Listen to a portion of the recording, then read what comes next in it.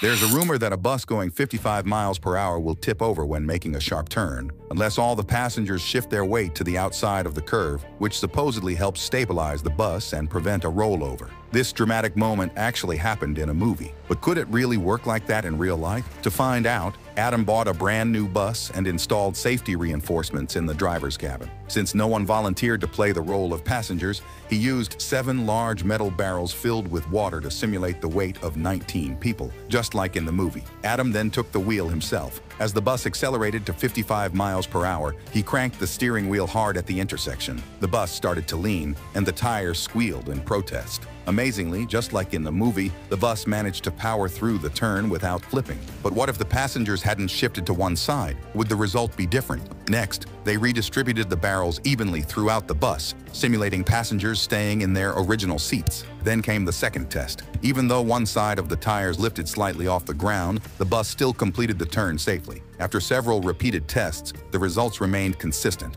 which leads to the real question. What would it actually take to make the bus flip over?